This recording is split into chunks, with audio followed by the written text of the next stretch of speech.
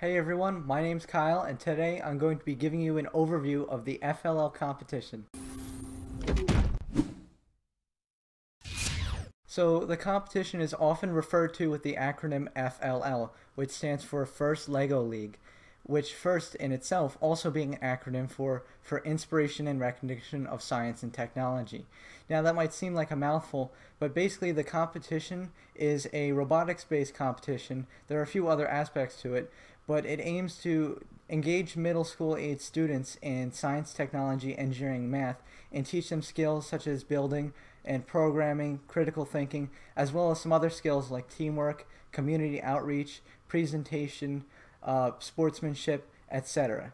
And so that's basically what the FLL competition aims to do. Now the FLL competition is pretty unique because even though it's a robotics challenge focusing on math, science, technology, and all that fun stuff, there are actually three facets of the competition on which you will be judged.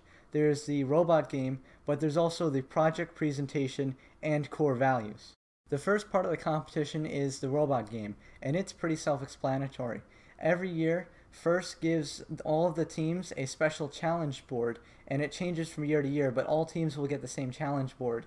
And the board itself is filled with all of these mission models, which can be activated by a robot. And your objective is to build a LEGO Mindstorms robot to drive around autonomously on this mission board and complete as many of the missions it can in order to score points. And of course, the more missions you complete, the more points you score, the higher you will be on the leaderboard in the robot game. And of course, my channel is full of all kinds of resources and tutorials that you can use to help you incorporate some cool engineering design into your robot. Now each year the FLL competition has a new theme. In 2017 that theme happens to be Hydrodynamics, which has to do with water, and the themes are usually fairly open-ended, so you can go in a lot of different directions with them. And the robot game's mission models are usually modeled after the theme somehow. So in 2017 you can anticipate all of the mission models to have something to do with water.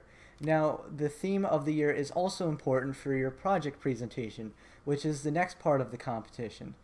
Each year, you and your team are required to do a research topic on the theme. In this case, it's water hydrodynamics, and you need to identify some kind of problem that goes along with the theme. Then, with your team, brainstorm some kind of innovative solution that doesn't exist yet, and then you're going to be able to present your project to the judges on the day of the competition. And of course, the judges are going to be grading you on how you addressed your problem, the thoroughness of the research done, the general presentation, how well you share it among all of your team members, and the originality and the creativity of your project. Now, the rubrics are of course on the FIRST website, but this is just a general overview of how the project works. And the project is very important, and it counts just as much as the robot game does. And like I said, it's all going to be based on the theme. Now, a great thing that you could and definitely should do is share your project with other people in the community. As a matter of fact, when I was in middle school for Nature's Fury in 2013, we shared our project with the local Office of Emergency Management to get their feedback, and then we took their comments and their feedback and incorporated it into our own presentation. And so we made some adjustments there, and we were able to show the judges, look, we presented our project to these experts, this is what they said, and then this is what we adjusted in our project to make it a little bit more feasible. FIRST also has something called the Global Innovation Award, which is separate from the normal competition that you would otherwise do. And this allows you to submit the project presentation that you've made online for additional judging. And it's kind of like a separate mini competition outside of the one where you have the robots, the judging rooms, and whatnot, because this will focus just on your project and it'll be completely online. And you'll be notified if you end up being a semifinalist or a finalist or whatnot. And that's always a cool avenue to go down. So I definitely recommend, if you feel confident in your project, submitting it to the Global Innovation Award. Last but not least, that brings us to the third facet of the FLL competition, which is core values. Now, all of the FIRST competitions stress something called gracious professionalism, and this means a lot of different things to a lot of different people, but in general what it boils down to is good sportsmanship, working well as a team, working well with others who aren't in your team, lending a hand to others who need help, and just in general, just being good, friendly people who honor the spirit of a friendly competition.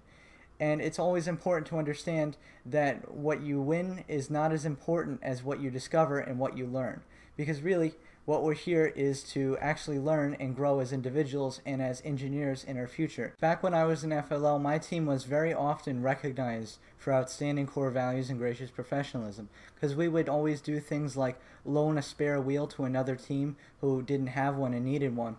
Or even one time when we were waiting online for the competition, another team member had asked us about our robot and how it worked, and our team took the time to kind of stop and just explain to them all in detail about how our mechanism worked, and they were very impressed and they were very pleased that we were willing to help them and explain to them.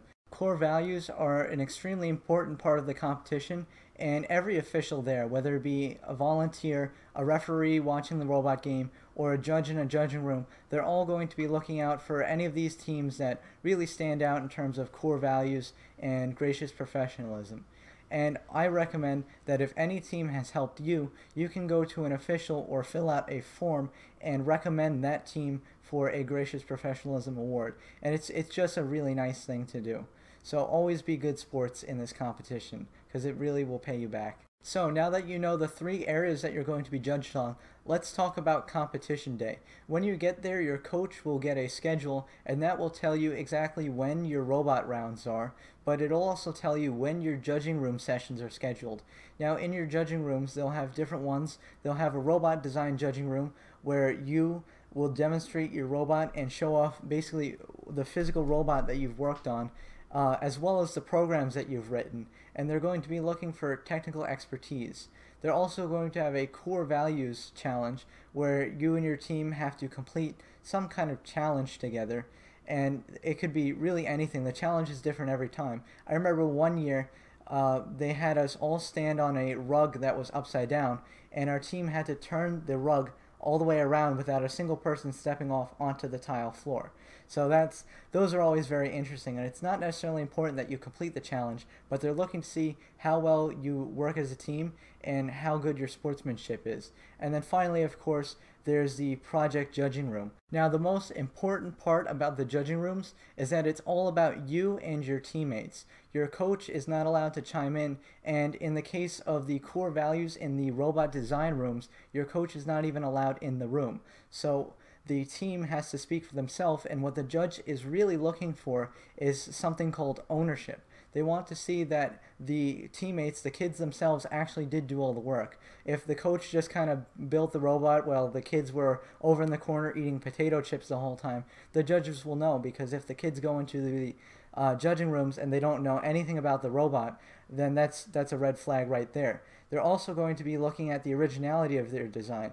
And I've said countless times, don't copy my robots for competition, because the judges have seen this robot come through competition multiple times, even though I've explicitly told people, don't copy my robot for competition. And they're going to see if you did indeed copy a robot, and that's also going to be a flaw in ownership, and they're going to see that you weren't the one who worked on the robot. However, if you did borrow some ideas from somewhere else, this would be a good time to credit them, and that's always something the judges appreciate. Don't wholesale steal from somebody, but you can borrow ideas and then give them credit while you're in the judging room. And I have a whole other video dedicated to just that if you'd like to watch that.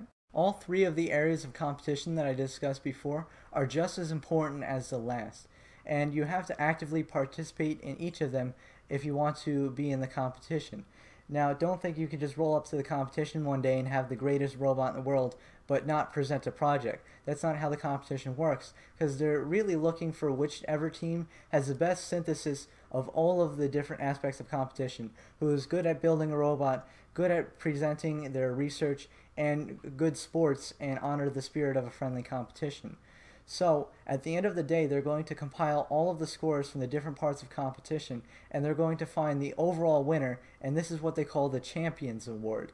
Now, you might have the best robot, but you might not win the Champions Award if your project suffers a little bit, because the Champions Award is going to be the best, the most well-rounded team that's out there, who has some pretty good core values, a pretty good project, and a pretty good robot. but doesn't necessarily have to be the best in any one category. So focus on being well-rounded in this competition and honoring all aspects of the competition as opposed to just focusing on one at a time. So I think I've pretty much summed up all of the basics of the FLL competition. Did I miss anything? If I did, please leave a comment in the section below so my other viewers and I know if I left something important out.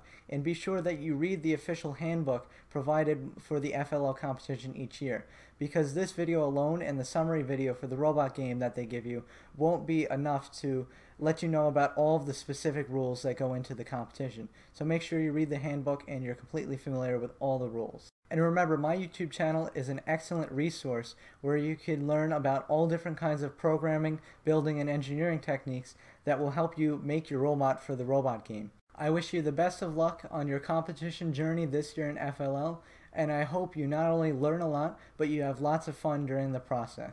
Thanks for watching my tutorial this week. If you found it helpful, be sure to subscribe to my channel for more tutorials like this every week. If you have a suggestion for a tutorial, be sure to submit it in the comments section below. Thank you, and I'll see you next time.